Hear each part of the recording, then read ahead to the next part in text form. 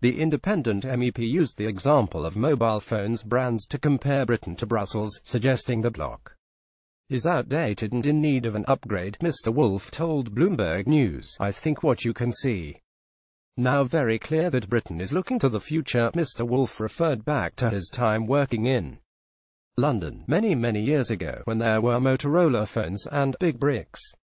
He said, "Now we are in the world of Apple and Samsung phones, which are very much more technical. The European Union concept, in my view, is the Motorola of the past.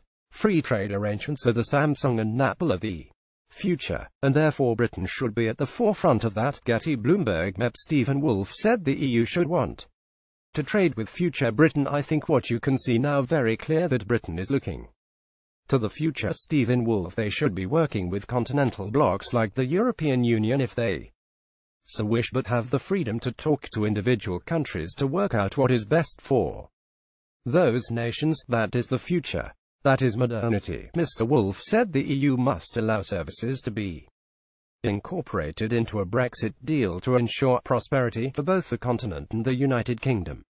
He said that the EU's decision to be restrictive and not allow a free trade deal on services will not only be damaging to Britain but also the continent. Michel Barnier has ruled out allowing financial services to be included in a free trade deal after Brexit, but Chancellor Philip Hammond said during a trip to Berlin on Wednesday Britain could be subject to substantial payment to Brussels in order to gain access to EU markets after Brexit. He said, "It makes no sense to either Germany or Britain to put in place unnecessary barriers to trade in goods and services that would only damage businesses and economic growth on both sides of the Channel." Mr Hammond told the German audience, "It takes two to tango." As he said, many people in London are unclear as to what relationship EU members want to have with Britain after Brexit.